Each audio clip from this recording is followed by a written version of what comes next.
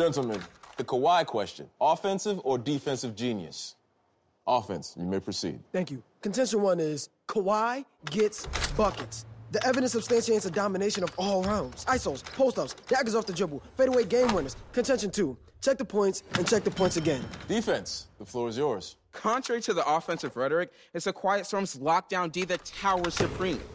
He's led the league in steals and defensive rating. The claw's like a supernova black hole, a shutdown corner, or a game-altering paradigm shift that silenced his entire team.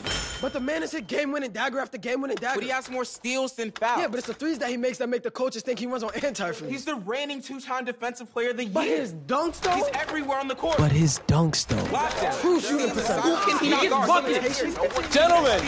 Gentlemen. Consider a hypothetical question. Could Kawhi get buckets on Kawhi?